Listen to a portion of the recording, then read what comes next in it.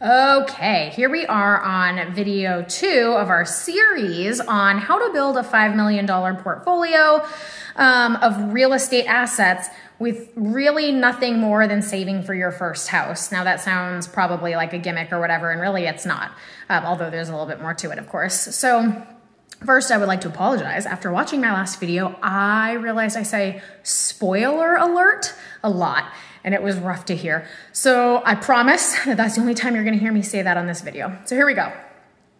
If you're just now tuning in, what we've been talking about is how to build a $5.6 million portfolio, essentially buying a $300,000 house every 2 years for 10 years. So 5 houses in 10 years. Now, the reason this is so doable, but unfortunately what most people don't know, is that when you're converting a primary residence into a rental property, there's nothing extra special you have to do, right? If you buy an investment property, you have to have a pretty significant down payment. Typically, a good down payment on an investment home is gonna be about 25%. When you're purchasing a primary residence for yourself, you can do that. There's all kinds of programs, but for the sake of this argument, I'm gonna say 5%, right? So if you're purchasing a $300,000 house, you're gonna save 5% of the purchase price, or $15,000, to afford said house. Now, here's step 2. So on step 1, we talked about buying your first house.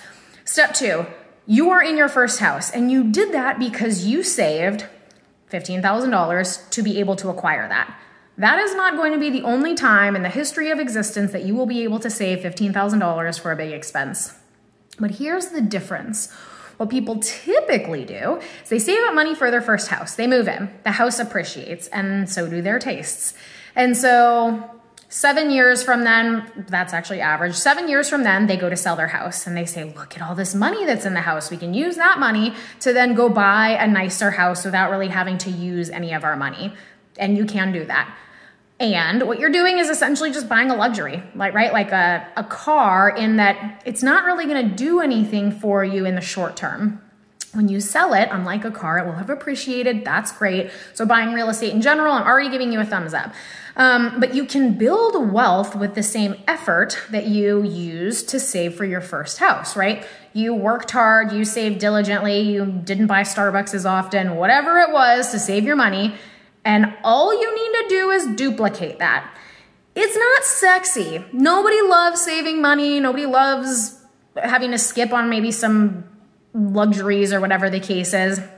But at the end of the day, if you wanted to save $15,000 every 2 years, that's $700 a month. I should have done this calculation before I started this video. Let me see if I can think through it. If you save $700 in 30 days, that would be like, what, $25 a day? Maybe. Probably pretty close to that. $25 a day. That's like eating, well, for me, that's like Chipotle and a Starbucks and a Wow Wow lemonade. Actually, that's exactly what that is. If I didn't eat Chipotle, Starbucks, and Wow Wow lemonade all in one day, which is very doable for me, then over the course of 2 years, I would be able to purchase a $300,000 house with a $15,000 down payment. Here's the catch in this whole story, is you have to be pretty content with buying a similarly $300,000 property every 2 years. A lot of people purchase homes in a step-up type fashion. And in my very, very first video, not step 1, but in my first video introducing this, I talked about that that's really what happened to Dustin and I. We purchased our first house and we turned it into a rental property. And what we did in purchasing that second house is we stepped up. And then we kept that house as a rental property and we moved into the house we're in today.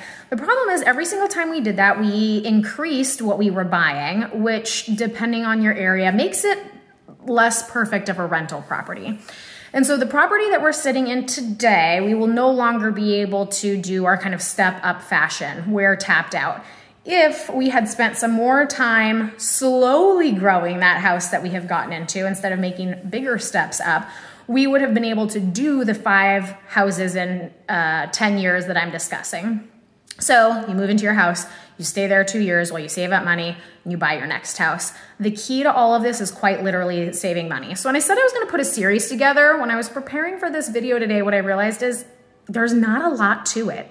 What what it's all about is just the hard work and really more so being purposeful where you're putting that money, right? You get your tax return back and you could go shopping, or you could sock that away to buy a house, or you get a stimulus check and maybe you're in the position where you didn't really need it. So instead of going out and buying a new computer or a new cell phone or whatever the case is, you put that into your savings account.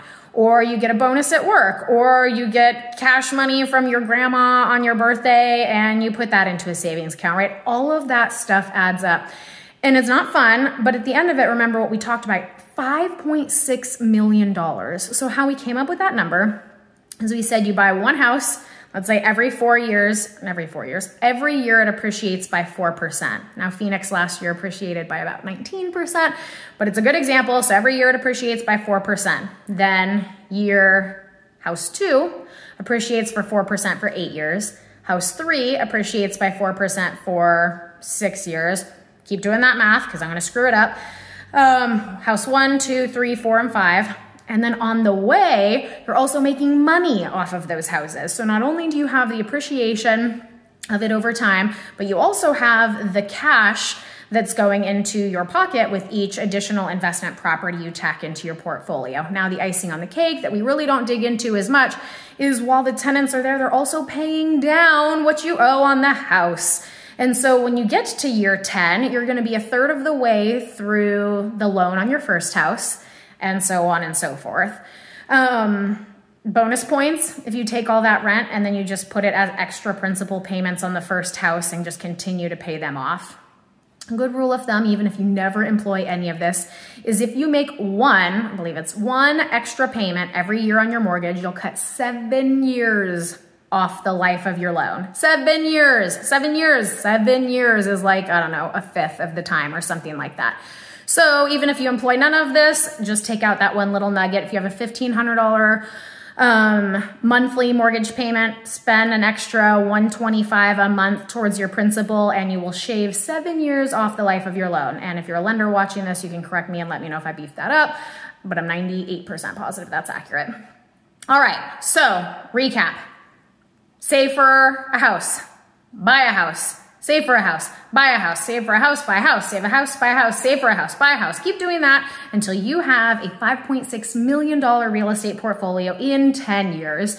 Your future self will appreciate you for it. Your kids and their kids and the world around you will be so blessed to learn from all that you've done and look up to all that you're doing.